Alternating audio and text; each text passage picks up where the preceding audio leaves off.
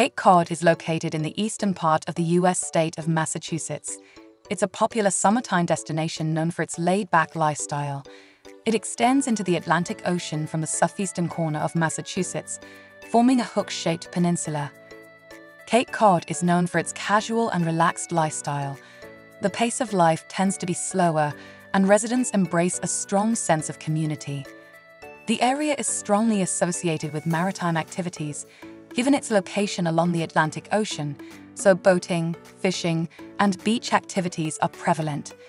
Additionally, it's known for its charming small-town vibe, with many locally owned shops, art galleries, and restaurants serving fresh seafood, especially lobster and clams. It's a place where people often go to escape the hustle and bustle of city life, to enjoy the natural beauty, and to engage in outdoor activities. The houses of Cape Cod are a charming and significant part of its allure. Notable for their distinct architectural style, these homes reflect the area's maritime history and New England heritage. The classic Cape Cod house is characterized by its simple, symmetrical design, steep roof, and central chimney. They are often clad in weathered shingles, which blend beautifully with the coastal landscape. The interiors are warm and inviting, with cozy rooms that often feature fireplaces, hardwood floors, and nautical accents.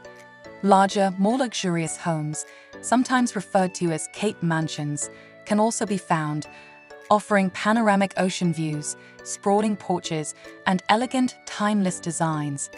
These homes, whether small and quaint or grand and impressive, contribute to the unmistakable charm of Cape Cod. While Cape Cod is a delightful and popular tourist destination, there are a few things visitors should avoid to make their stay more enjoyable.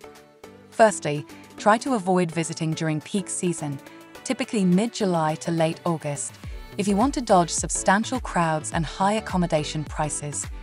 Secondly, avoid underestimating the Cape's traffic, especially if you plan to travel from one town to another. It's advisable to plan your day around peak traffic times.